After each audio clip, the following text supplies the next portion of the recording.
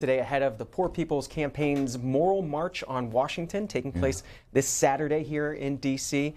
Reverend Barber, remind viewers what the Poor People's Campaign is and what you're marching for.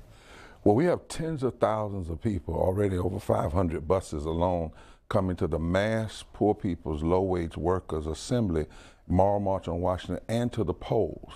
And what the Poor People's Campaign is saying, whether it's people from Appalachia or Alabama, Massachusetts or Mississippi, that we cannot have a country where we have 140 million people living in poverty and low wealth. Over 60.9% of black people, 30% of white people, but that's 66 million white people, and I could go on with the numbers. 52% of our children, 43% of adults. When we're the wealthiest nation in the country, if we just raise the minimum wage to a living wage of $15, 32 million people would immediately rise up out of poverty, frontline people. We've got 87 million people either uninsured or underinsured. And all of this also creates a level of death. You know, 700 people were dying a day from poverty before the pandemic, 250,000 people a year. The pandemic exposed the fissures of poverty. We put essential workers on the front line, but we treated them like they were expendable.